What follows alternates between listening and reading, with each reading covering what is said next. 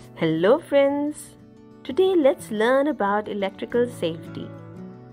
There are so many things in our home that are powered by electricity.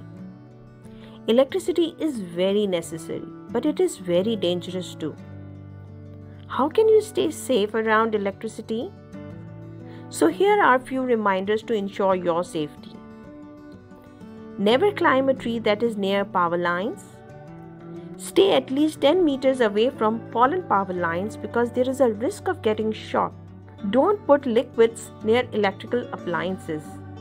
Never put a metal object into a toaster.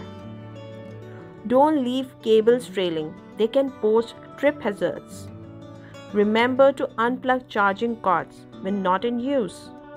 So what is your to-do list to keep you and others safe? I hope you will remember this information. Happy learning. Bye-bye.